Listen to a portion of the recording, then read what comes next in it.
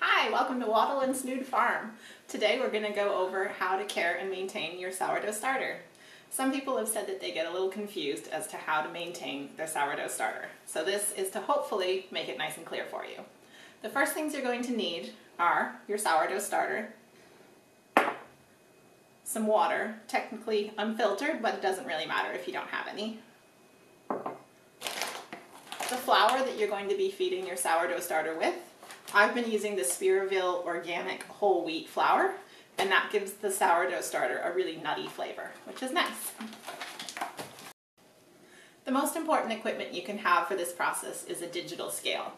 This helps you with weighing out all of your ingredients and making sure you have the right amounts. The amounts that you keep and that you feed are completely up to you. On your instruction sheet it says 56 grams of each ingredient. That's how much I keep because that's the amount I find useful when I bake. But if you bake a lot and you want to keep a larger sourdough starter on hand, feel free to up the ingredients to 100 grams each.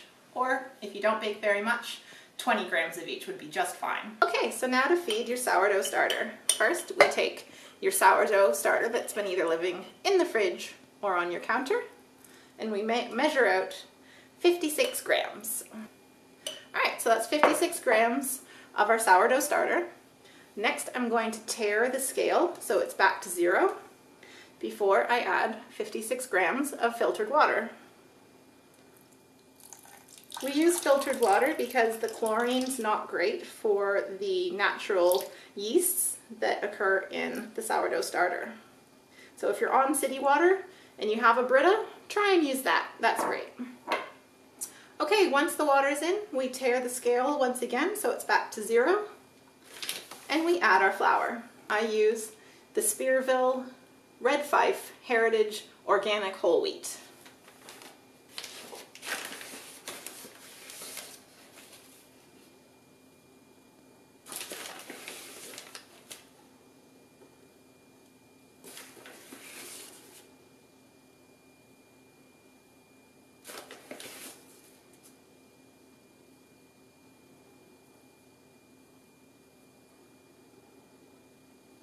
Okay, so that's all the stuff that I need to add to my new sourdough starter, and we just mix that all together. Your fed sourdough starter will look something like this. Pretty much kind of like oatmeal. And then you can either wash this jar out and put it straight back into the jar, or if you have a fresh jar, you can put it straight in there. And that's pretty much it for maintaining your sourdough starter. So all you have to do is this once a week if you keep it in the fridge, or once every 12 hours if you leave it on your counter. Let's talk about the discard. Some people are a little bit confused as to what discard is and what you should do with it. So discard pretty much is the stuff left over once you fed your sourdough. The first thing you do when you fed your sourdough was to measure out 56 grams. Which means there's going to be some left over. So some things you can do with your sourdough discard are make things, like sourdough bagels, sourdough English muffins, and lots of other things. Or you can throw it out. You don't have to keep it. I feed mine to my chickens. They love it. But if you don't have chickens, it's up to you what you want to do with it. In my next video, I'll be showing you how to take your sourdough starter and baking with it to make a sourdough loaf of bread.